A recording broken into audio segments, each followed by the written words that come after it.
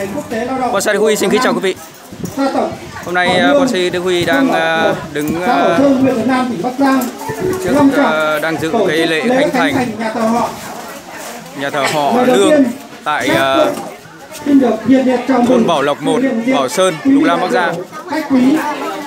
Thì nhà thờ họ Lương là một nhà họ có truyền thống ở trong làng Bảo Lộc rất là lâu đời rồi. Khánh thành nhà thờ họ hôm nay, về dự với buổi lễ khánh thành nhà thờ họ hôm nay, thay mặt cho ban tổ chức, tôi xin trân trọng giới thiệu có sự hiện diện của về phía lãnh đạo xã Bảo Sơn có ông Đào Đình Phượng, Bí thư Đảng ủy, Chủ tịch Hội đồng Nhân dân xã, ông Lương Tân Hòa, Phó Bí thư Đảng ủy, Chủ tịch Ủy ban Nhân dân xã, ông Vũ Văn Hùng, Phó Bí thư Thường trực Đảng ủy,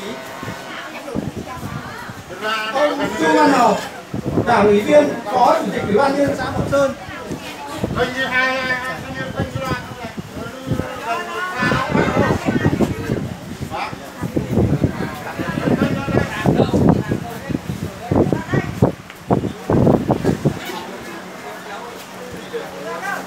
Về phía lãnh đạo thôn Bảo Lộc 1 có đồng chí là bí thư và trưởng thôn.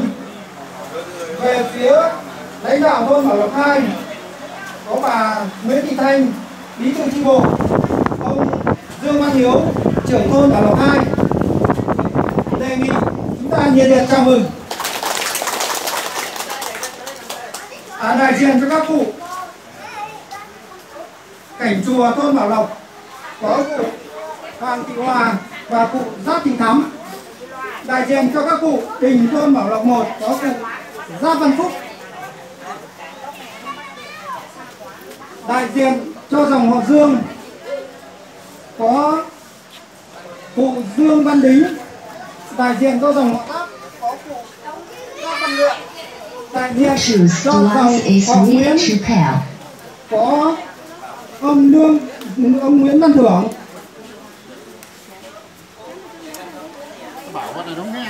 Và dự với buổi lễ khánh thành hôm nay còn có cụ Lương Văn Huỳnh, đại diện cho hội Lương ở phường Lũng Lạng Sơn. Về bên ngoài, ông Lương Văn Hiểu có ông Trần Văn Động, ông Bùi Quang là thông giao với ông Hoàng cũng ở phường Lũng Lạng Sơn. Về phía gia tộc họ Lương có cụ Lương Văn Thạc, trưởng họ, và đông đủ các cụ, các ông, các bà, con cháu, dâu rể họ Lương. Trong buổi lễ trang trọng này, đề nghị chúng ta một lần nữa vỗ tay thật lớn để chào mừng các quý vị đại biểu khách quý về dự với buổi lễ khánh thành ngày hôm nay. Về đưa tin cho buổi lễ hôm nay, tôi xin trân trọng giới thiệu có kênh YouTube Bonsai Đức Huy và ảnh Việt áo cưới Thái Linh. Đề nghị chúng ta nhiệt liệt chào mừng. Thay mặt cho ban tổ chức, tôi xin thông qua chương trình của buổi lễ khánh thành nhà thờ họ. 1. Chào cờ tuyên bố lý do giới thiệu đại biểu. 2. Diễn văn khánh thành, báo cáo về công tác xây dựng nhà thờ. 3. Đại diện dòng họ gia tộc phát biểu. 4. Ý kiến phát biểu của đại diện lãnh đạo xã, thôn. 5. Các tập thể cá nhân tặng hoa. 6. Mừng thọ các cụ, khen thưởng các cháu có thành tích xuất sắc trong học tập. 7. Cắt băng khánh thành nhà thờ họ. Và 8 là dâng hương trước bàn thờ tổ. Cuối buổi lễ, dòng họ tổ chức liên hoan mừng khánh thành nhà thờ họ. Tiếp theo chương trình, thay mặt cho ban tổ chức, tôi xin kính mời cụ Lương Xuân Thắng, đại diện cho dòng họ, lên đọc diễn văn khánh thành nhà thờ họ, đánh giá quá trình xây dựng nhà thờ họ. Xin trân trọng kính mời cụ.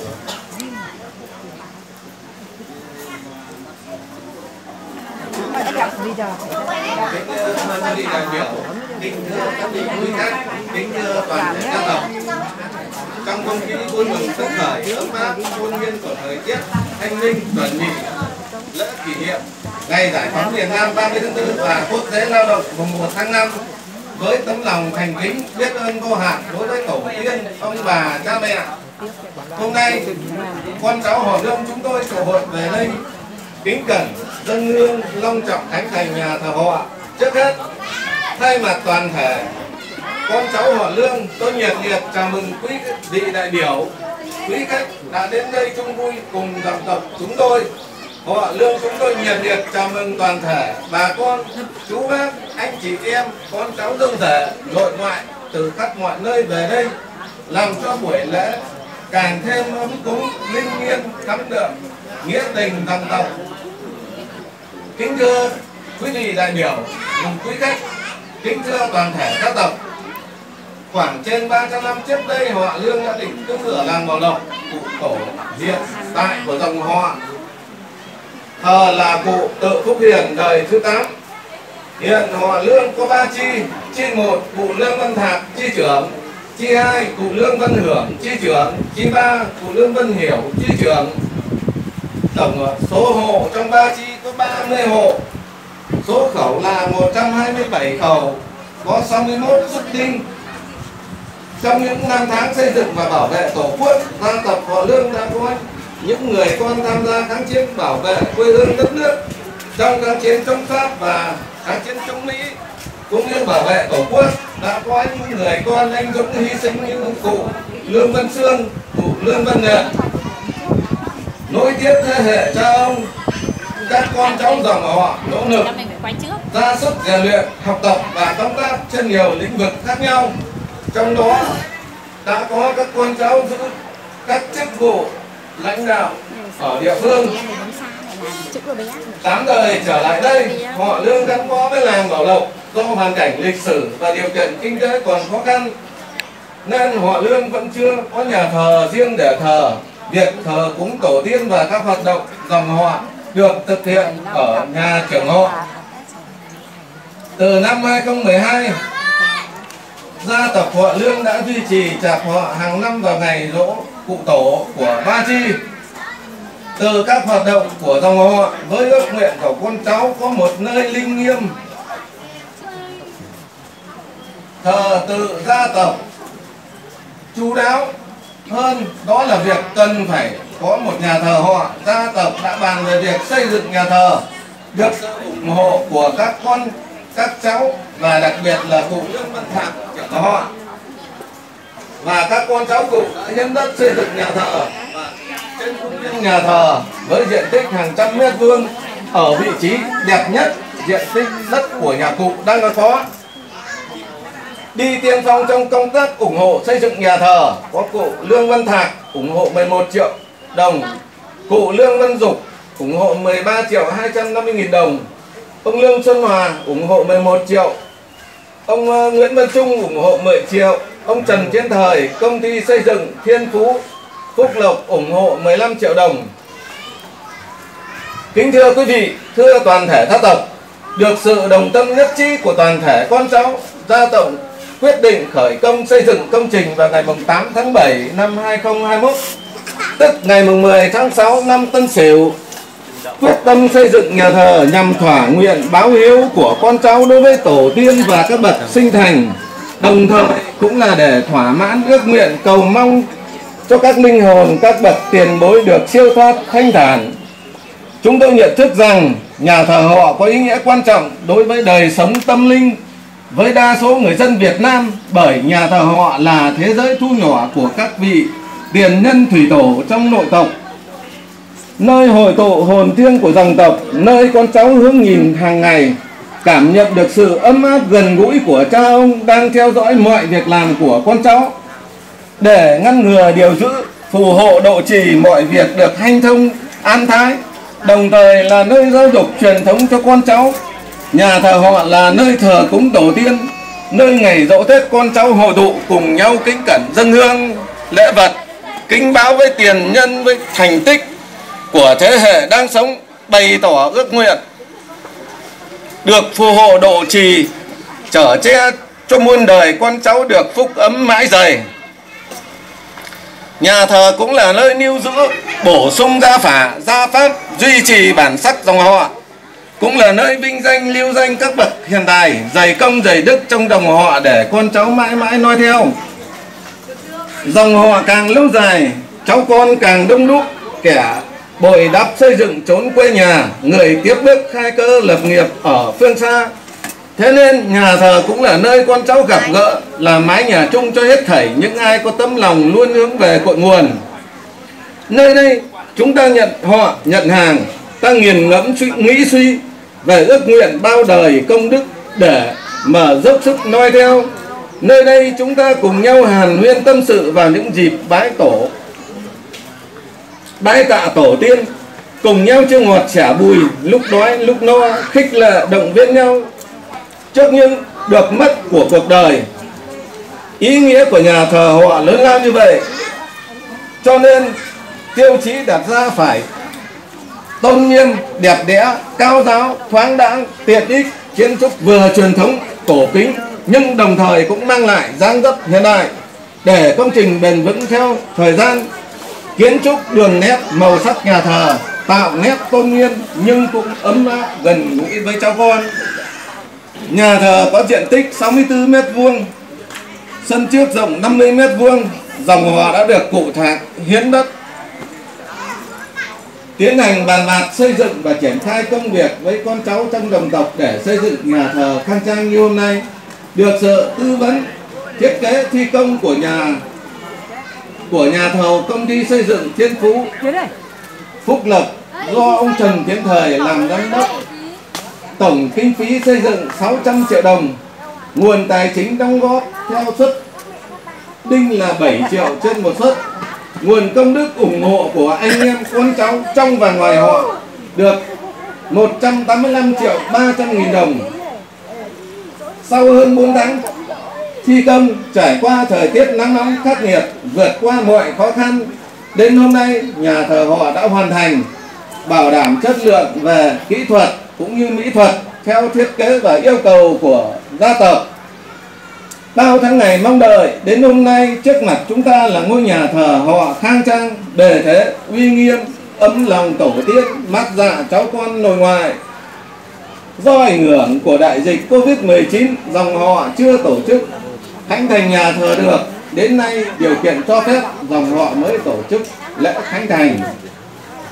Gia tộc chúng tôi xin cảm ơn toàn thể bà con nội ngoại, dâu rể dòng tộc, trân trọng cảm ơn các nhà hảo tâm, tất cả những người yêu quý dòng họ Lương đã ủng hộ, cung tiến, đóng góp tiền bạc, hiện vật, công sức cho nhà thờ họ Lương của chúng tôi. Dòng họ Lương mãi mãi ghi nhận tấm lòng của tất cả mọi người trong và ngoài họ. Danh sách ủng hộ đã được ghi lại trong bảng vàng công đức để lưu truyền mãi mãi về sau. Gia tộc chúng tôi cũng xin gửi lời cảm ơn chân thành tới các cấp ủy, chính quyền địa phương các cấp, các dòng họ trong làng cùng toàn thể bà con lối xóm đã nhiệt tình ủng hộ, động viên, giúp đỡ chúng tôi hoàn thành công trình này. Trong suốt quá trình thi công không thể tránh khỏi những phiền phức cho bà con, cũng như việc tiếp đón các vị đại biểu quý khách hôm nay không có kiên quyết. Xin được bà con và quý vị lượng thứ. Xin chân thành cảm ơn nhà thầu công ty xây dựng Thiên Phú Phúc Lộc đã giúp đỡ họ chúng tôi hoàn thành công trình này. Chúc toàn thể gia tộc đoàn kết, thương yêu nhau, giúp đỡ nhau cùng tiến bộ. Chúc cho sự đoàn tụ của gia tộc chúng ta thật hạnh phúc, viên mãn. Kính chúc quý vị đại biểu, quý vị khách quý lời chúc sức khỏe và hạnh phúc thành đạt. Xin trân trọng cảm ơn.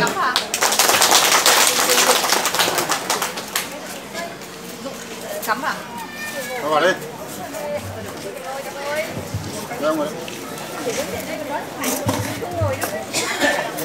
Cảm ơn bài phát biểu của chị Lương Xuân Thắng. Tiếp theo chương trình Ghi hình nhá, ghi hình tất cả nhá. Đấy. Xin kính mời cụ Lương Đức Dục đại diện cho dòng họ lên phát biểu ý kiến. Trân trọng kính mời. Các cô, các bác, các chị hôm nay rất là xinh tươi này. Đấy, chào tất cả mọi người nhá. Hôm nay họ ngày đặc biệt của họ. Ai cũng rực rỡ. Đây là YouTuber nhá. Còn ai chưa vào hình không? Không biết được. Em chụp cho nó xinh vào. Đây, còn ai chưa vào hình không? Ai hôm nay phải đẹp.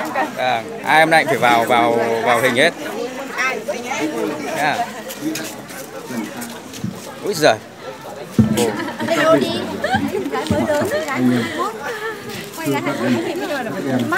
con cháu nội ngoại dâu rẻ lương trong không khí tưng bừng ấm khởi ấm áp trang nghiêm với tấm lòng thân kính thành kính sự biết ơn vô hạn của tổ tiên ông bà cha mẹ. Hôm nay hậu duệ gia tộc họ Lương chúng tôi tụ hội về đây kính cẩn dân hương long trọng thánh thành nhà thờ họ. Trước hết tôi thay mặt toàn thể anh em con cháu nội tộc họ Lương tôi nhiệt liệt chào mừng quý vị đại biểu, quý khách quý đã đến đây để chung vui cùng gia tộc chúng tôi. Nhiệt liệt chào mừng toàn thể anh em con cháu dâu rẻ nội ngoại từ khắp nơi về đây, làm cho buổi lễ càng thêm ấm cúng, linh nghiêm, thắm đượm nghĩa tình của dòng tộc. Kính thưa quý vị đại biểu, nhà thờ họ chúng tôi có nghĩa là nơi quan trọng đời sống tâm linh với đa số người dân Việt Nam, là nơi tỏ lòng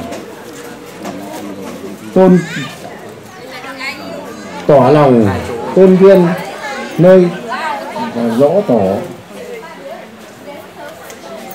ngày Tết con cháu hội tụ về cùng nhau kính cẩn dâng hương tưởng nhớ tri ân các bậc tổ tiên, là nơi con cháu bày tỏ trước ước mong nguyện cầu để tổ tiên cùng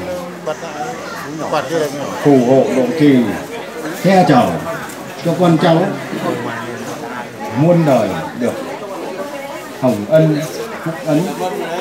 Nhà thờ chúng tôi là nơi là lưu giữ giao phả sổ phận công tác công đức, nơi vinh danh các bậc hiền tài để các cháu học noi theo. Về nguồn cội của gia tộc họ Lương khoảng trên 300 về trước, họ Lương là một trong những ba dòng họ chính trong làng, trong thôn Bảo Lộc. Cụ tổ tại dòng họ cho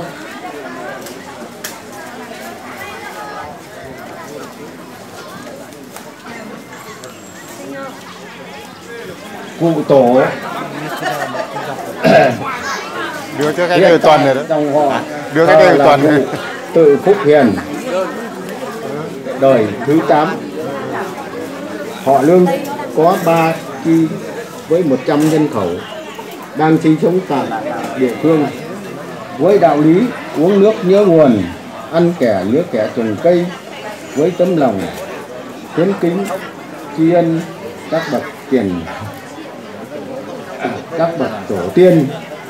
Con cháu họ Lương cùng nhau chung tay góp sức xây dựng nhà thờ họ đẹp đẽ khang trang như ngày hôm nay. Kính thưa các vị quý khách đại biểu,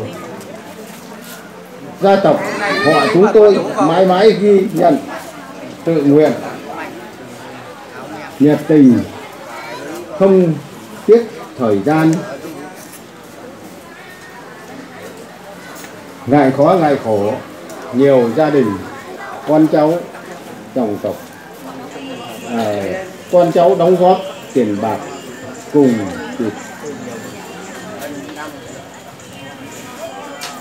chung sức cùng thời gian đáp ứng cho tiến độ xây dựng nhà thờ tổ, nhiều anh em, con cháu thường xuyên có mặt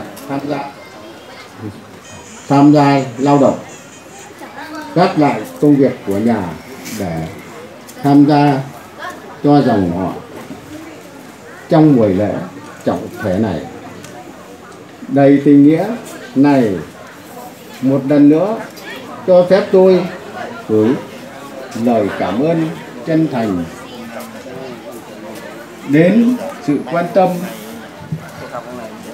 cho phép của chính quyền địa phương, sự chỉ đạo sát sao của các vị đại diện ban xây dựng công trình nhà thờ họ, sự đóng góp hiệu quả của ban vận động kinh phí, ban xây dựng đã hoàn thành thi công công trình nhà thờ họ, đội xây dựng xã tích cực xây dựng làm cho tốc độ các yêu cầu an toàn kỹ thuật, bảo đảm tiến độ thi công và thời gian quy định. Dòng họ Lương chúng tôi mãi mãi ghi nhớ tấm lòng hảo tâm tất cả của các vị trong và ngoài họ. Danh sách công việc đóng góp sẽ được ghi vào sổ điều và danh dự để ghi tiền mãi mãi sau này, sau khi đưa vào sử dụng nhà thờ. Xin nữa quản lý và sử dụng nhà thờ đúng mục đích, tôn chỉ theo chỉ định của nhà nước và địa phương, trong dòng họ luôn luôn đoàn kết thống nhất, giáo dục con cháu dòng họ tiếp tục phát huy những truyền thống tốt đẹp của dòng họ cũng như của quê hương, xây dựng nếp sống văn hóa, phát triển kinh tế, động viên con cháu học hành để xây dựng quê hương đất nước càng ngày phát triển, chấp hành mọi chính sách của địa phương, đường lối của Đảng, chính sách pháp luật của nhà nước, quy định của địa phương và dòng họ. Xin chân thành cảm ơn ông bà đại diện cho Đảng ủy, Ủy ban, nhân dân xã, các ông bà thay mặt cho cấp ủy, hai ban quản lý và hai. Cảm ơn đại diện của các cuộc đình chùa, các dòng họ trong hai thôn, toàn thể các vị đại biểu, con cháu trong gia tộc của Lương đã mất chút thời gian vàng ngọc đến sự lễ khánh thành nhà thờ họ Lương chúng tôi. Hôm nay xin được kính chúc các vị đại biểu, khách quý và toàn thể gia tộc họ Lương sức khỏe, hạnh phúc, thành công. Xin chân thành cảm ơn.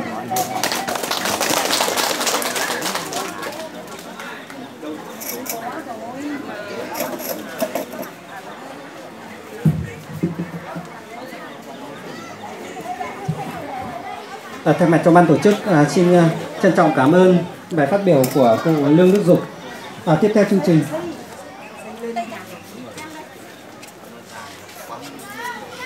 về sự phát triển và hoạt động của các cái dòng họ luôn nhận được sự quan tâm của Đảng ủy, Hội đồng nhân dân, Ủy ban dân xã Bảo Sơn. Rất vinh dự cho dòng họ chúng ta hôm nay về dự và có ý kiến phát biểu chỉ đạo. Tôi xin trân trọng giới thiệu ông Chu Văn Hợp, Đảng ủy viên, Phó Chủ tịch Ủy ban dân xã lên phát biểu và tặng hoa cho dòng họ. Xin trân trọng kính mời ông.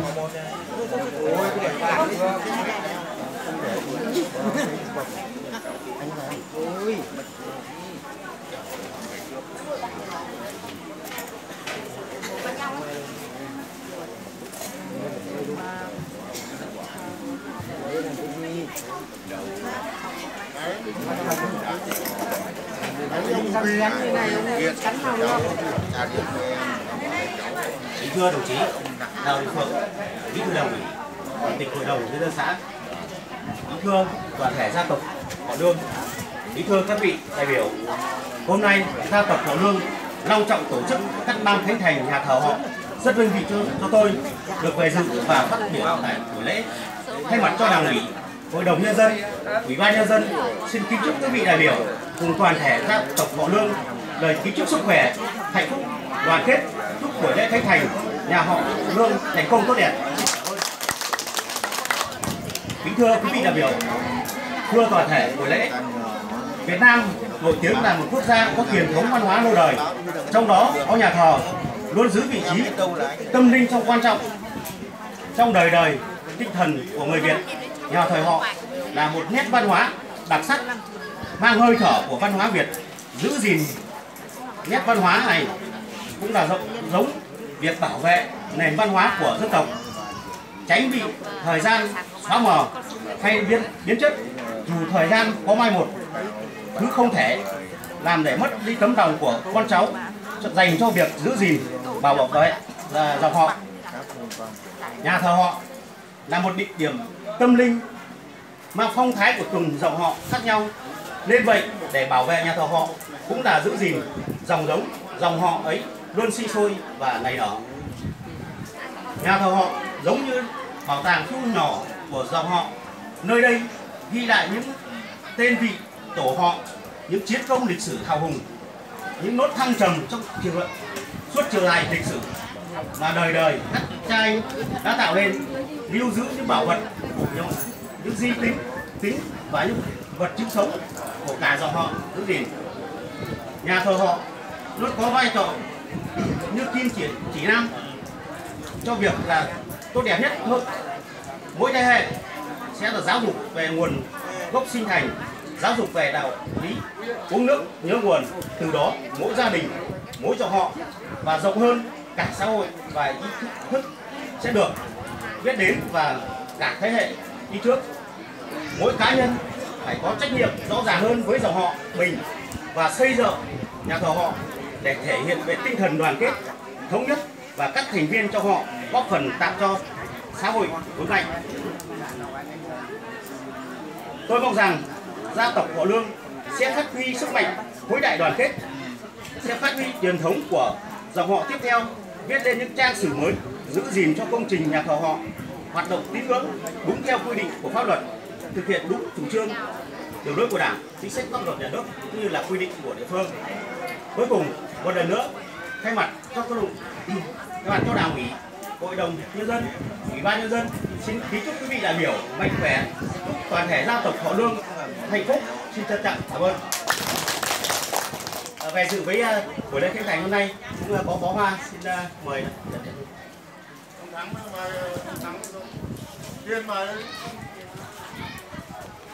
Xin kính mời cụ Lương Xuân Thắng và cụ Lương Đức Dục lên nhận hoa của đại diện lãnh đạo xã.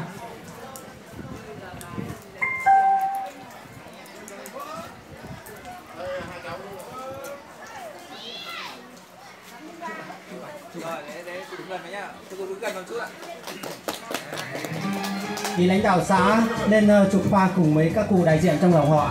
Xin kính mời đồng chí Đào Đình Phượng, đồng chí đổi chỗ cho anh Hồng.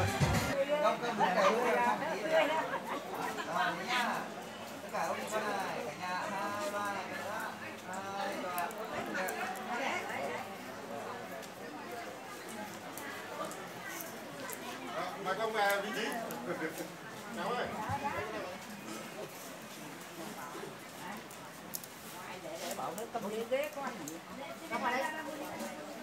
Chúng ta vừa được nghe ý kiến phát biểu của ông Chu Văn Hợp, đảng viên, phó chủ tịch Ủy ban Nhân dân xã Bảo Sơn.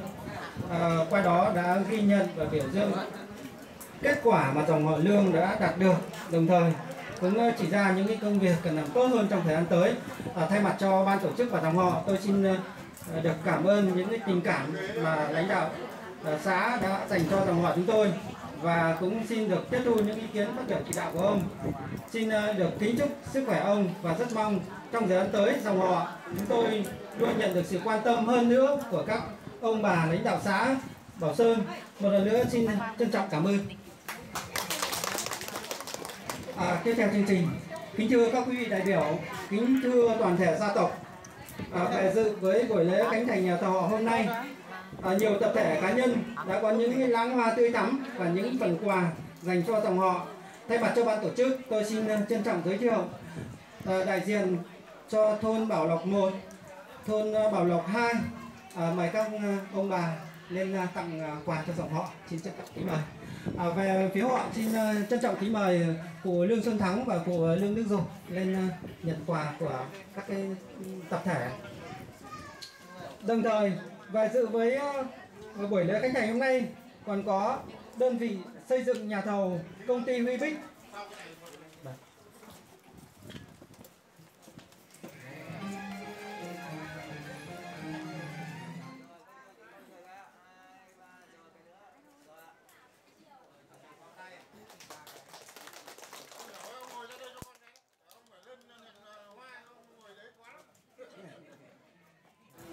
Thở đúng.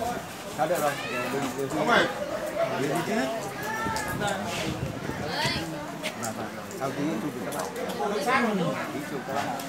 Rồi đấy nhá. Thắng dịch vào tí nhá. Đấy. Anh đứng dịch lên một tí. Dịch lên thế. Rồi bây giờ thế nhá. Rồi. Đấy được chưa ạ? Cả nhà nào đây anh nhìn em nhá. Rồi cả nhà. Rồi ok.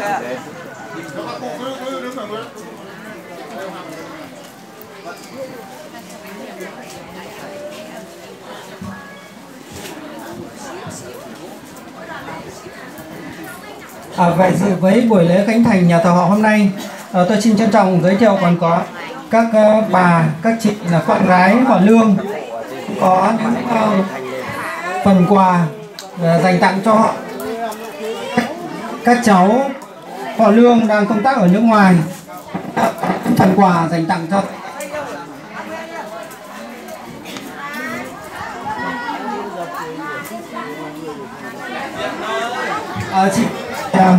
xin kính mời các cụ, các bà là đại diện cho con gái họ Lương.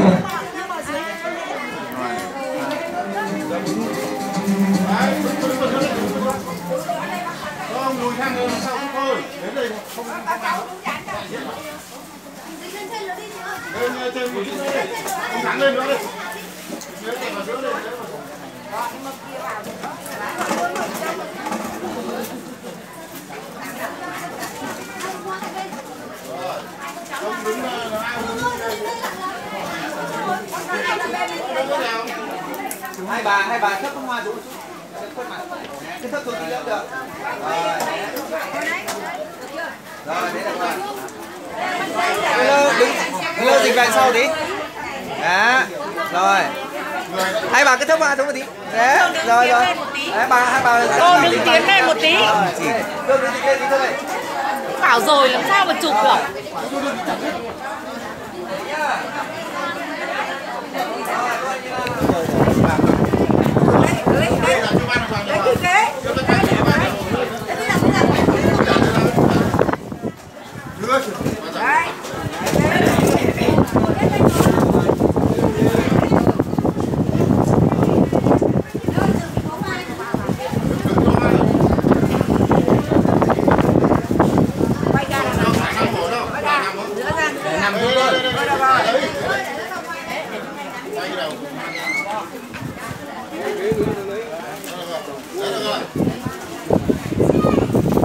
Thay mặt cho ban tổ chức xin được nhiệt liệt hoan nghênh các cô, các bà, các chị, con gái họ Lương. Tiếp theo phần tặng quà cho dòng họ, xin kính mời đại diện cho các cụ cảnh chùa và các cụ thôn Bảo Lộc.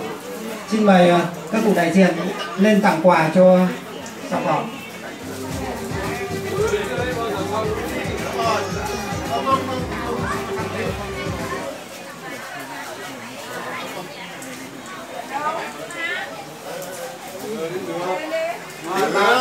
Bà quay cái hoa này. Vâng, đúng rồi nhé. Ông hai ông đứng gần một chút được không? Rồi, thế, không phải nhìn cả con nhá. Thế, không phải nhìn con trước ạ. 2, 3 là con trước. 2, 3 là rồi ạ.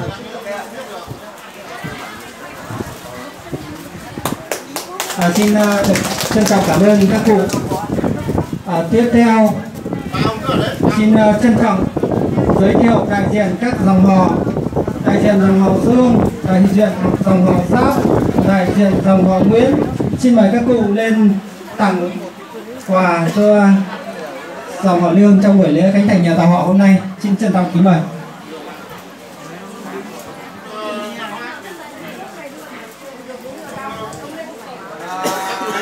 Đủ chỗ cho cậu bình con luyện sang bên này. Đứng gần dùng ạ. Rồi. Ông lại quay cái hoa sang bên ông dùng cái hoa. Ôm hoa sang bên này. Hoa sang bên này. Chính là chính hiền á. Chuẩn bị trước. Cứ gần với nhau. Gần giữa. Đó. Ông cảm tọa. Rồi đi nhá. Rồi cái gì con nào? Con này 2, 3 là cái nữa. Rồi ạ.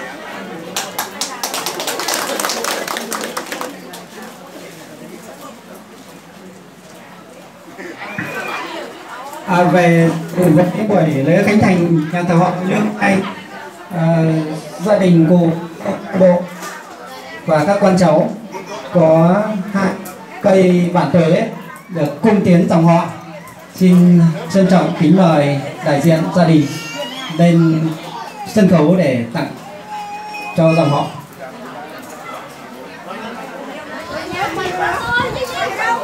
Không giả đâu. Để các cụ không nhận đứng vào giữa này nhà mình Lắng vào giữa đây. Đấy, Liêm đưa cho bà chủ công ạ.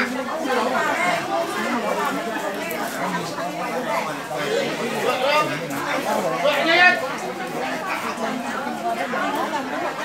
Một sớm phải cho một chút. Có chân chân đây. Cô đây cô trên này.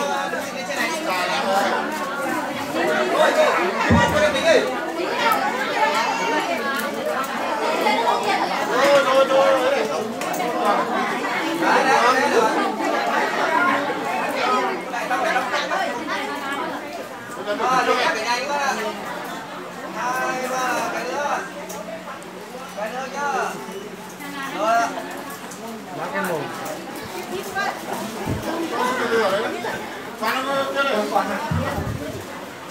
Tiếp theo chương trình, xin trân trọng giới thiệu đại diện cho các cháu, các con đi xuất khẩu lao động ở nước ngoài có phần quà dành tặng cho dòng họ.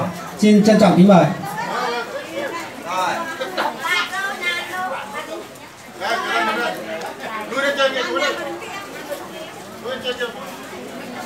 Rồi, ok. Rồi đấy nhá. Rồi hai cô này cứ trên trước tí. Một tí thôi tí nhá.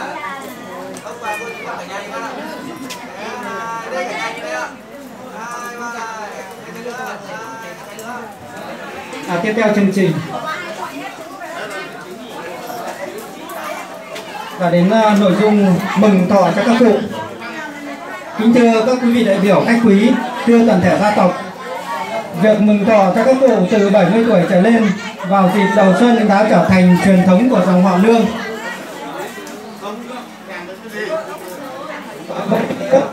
Ý nghĩa động viên các cụ sống lâu trăm tuổi để con cháu phụng dưỡng, giáo dục cho con cháu đạo lý, uống nước nhớ nguồn, kính trọng người già cả. Trong buổi lễ hôm nay, gia tộc họ Lương tổ chức mừng thọ cho 2 cụ. Thứ nhất là cụ Trần Thị Luật 70 tuổi, thứ hai là cụ Tăng Thị Hạ 70 tuổi. Xin trân trọng kính mời 2 cụ lên sân khấu để nhận quà của dòng họ. Xin kính mời cụ Lưu Văn Thạc đại diện cho dòng họ lên tặng quà và chứng nhận cho 2 cụ.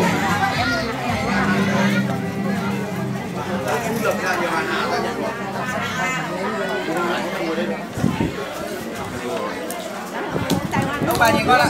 Ông bà nhìn con nhá. Hai ông bà đứng dịch ra đây một tí ạ. Rồi thế. Thế ông ảnh con nhá, 2, 3. Rồi ạ.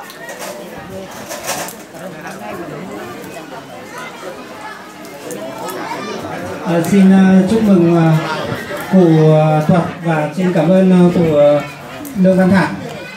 Tiếp theo chương trình làm đến nội dung thưởng cho các cháu có thành tích trong học tập. Thì thường niên cứ mỗi dịp chạp họ vào lương tổ chức trao thưởng cho các cháu nhằm động viên các cháu vươn lên trong học tập. Thay mặt cho ban tổ chức, tôi xin được thông qua danh sách các cháu có thành tích trong học tập trong năm học 2020-2021.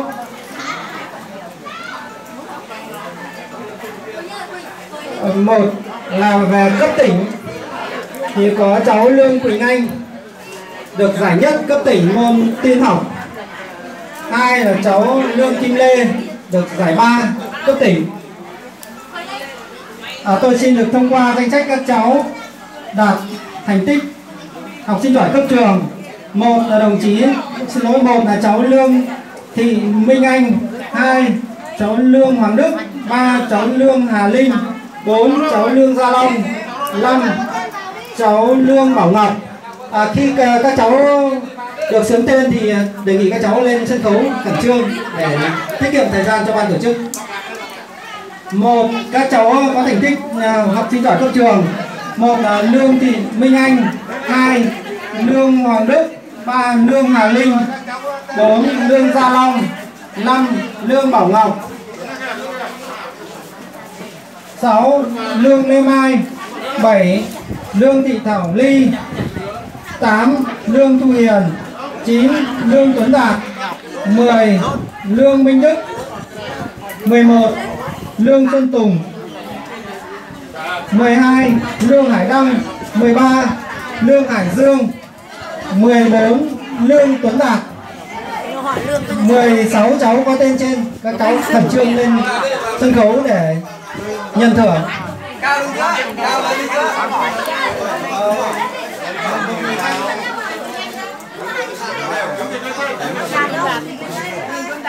Xin kính mời cụ Lương Xuân Thắng, cụ Lương Văn Hiểu, cụ Lương Văn Thạc sẽ đại diện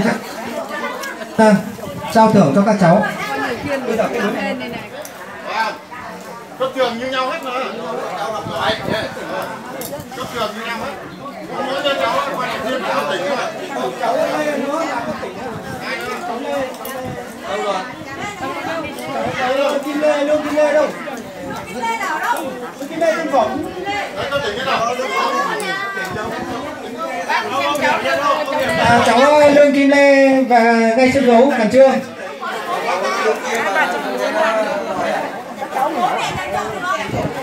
Lê đâu? Có 2 cháu cấp tỉnh ạ, còn lại là 14 cháu cấp trường. Cấp tỉnh hả?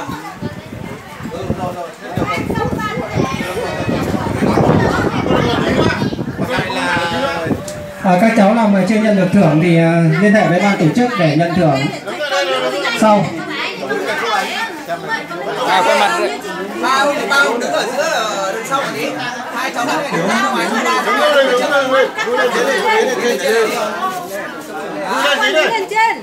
Cho 2 thằng nhỏ nhỏ đứng trước bao. Đấy, hai cháu lớn này. Anh đứng trên ngoài. Cho bao đứng ở giữa. Chụp ảnh với các cháu đi ạ. Ngoài bao đứng ở sau. Thôi rồi, ông đứng đấy bạn. Cười lên, cười lên. Dương cười lên. Xin chúc mừng thành tích học tập của các cháu. Xin cảm ơn các cụ. Tiếp theo chương trình là đến nội dung cắt băng khánh thành nhà thờ họ. Mời các cháu được giao chuẩn bị để cắt băng khánh thành. Dẫn băng lên khẩn trương đi ạ. Mời đồng chí đại diện cho lãnh đạo xã. Mời các đồng chí đại diện cho lãnh đạo thôn Bảo Lộc 1, thôn Bảo Lộc 2. Xin kính mời các cụ đại diện cho dòng họ.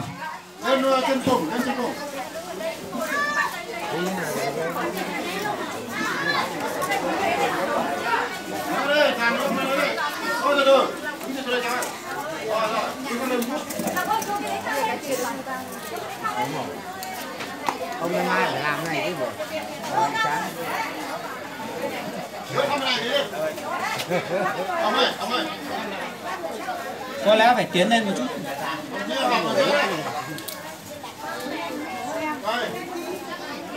Tiến lên trước đi.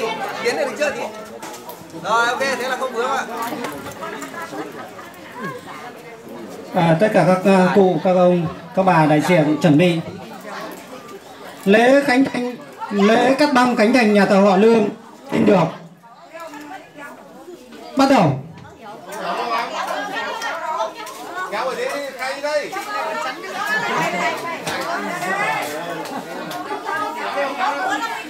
Phải có 5 cái kéo chứ. Có 50 kéo rồi.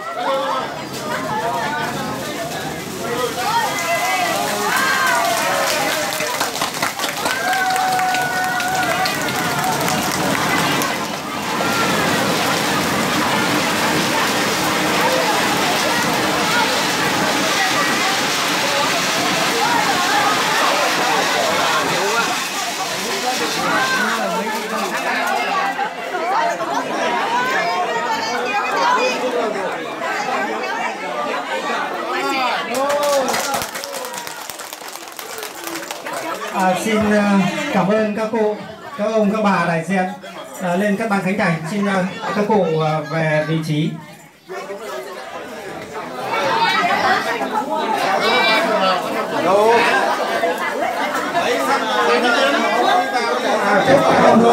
Nội dung trước hương trước bàn thờ tổ. Xin thay mặt ban tổ chức xin kính mời cụ Lương Văn Thạc, trưởng họ, mở cửa nhà thờ họ. Xin kính mời các cụ làm gia nhập họ, cụ Đạt, cụ Lương Xuân Thắng, cụ Lương Văn Hiểu. Kính mời các cụ đại diện tỉnh Trung vào đình làng Bảo Lộc. Kính mời khách, kính mời các quý khách, kính mời các ông, các bạn. Cắt sẵn đúng rồi, để một tí nữa. Cái nhát cuối cùng cùng hô cái này. Device is ready to pair. Mang lẽ vào đây Chiên đây. Chiên đây. Hai người.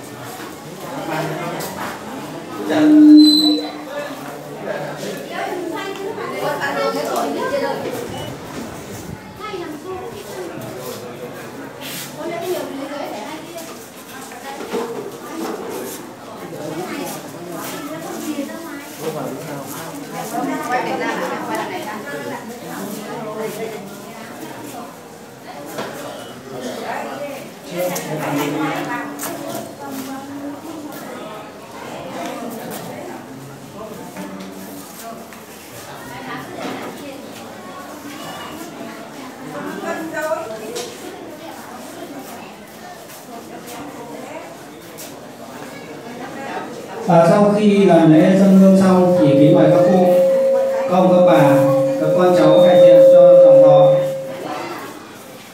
trở lại sân khấu để tiếp tục chương trình.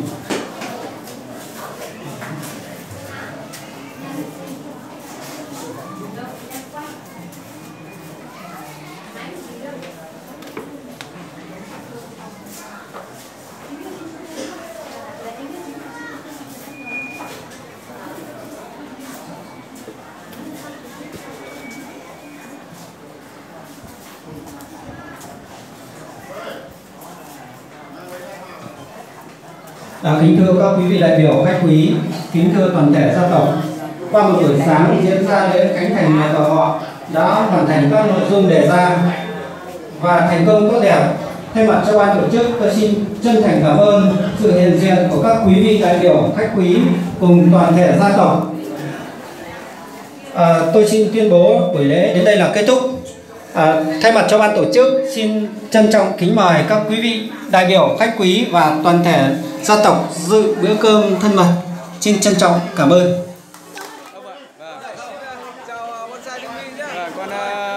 Thay mặt cho dòng họ xin cảm ơn bonsai Đức Huy nhé. Và con cũng có đôi lời con cảm ơn ông đã tin tưởng con, và cũng chúc mừng họ Lương đã đồng lòng đồng sức để xây dựng một ngôi thờ, nhà thờ họ mà rất là đẹp, và đấy là một cái điều mà địa phương cũng như là dân trong họ đều chúc mừng họ nhà mình. Xin cảm ơn nhé. Xin trân trọng kính mời cụ Lương Xuân Thắng lên có đôi lời cảm ơn đến các vị khách quý, các vị đại biểu và toàn thể con cháu họ Lương. Xin trân trọng kính mời cụ. Kính thưa các vị đại biểu, kính thưa các vị khách quý, thưa dòng tộc, tôi đại diện cho gia tộc có lời cảm ơn tới các đồng nghiệp, các vị quý khách xa gần cũng như bà con trong dòng tộc mọi nơi về đây chung vui ngày lễ khánh thành nhà thờ họ chúng tôi rất vui mừng và phấn khởi được đón tiếp các quý vị đại biểu cùng quý khách gần xa cùng anh em con cháu trong dòng tộc.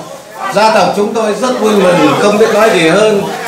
Một lần nữa xin kính chúc các vị đại biểu cùng quý khách cùng toàn thể anh em con cháu trong dòng tộc được mạnh khỏe, làm ăn mọi sự phát đạt. Gia tộc chúng tôi một lần nữa xin cảm ơn. Dạ.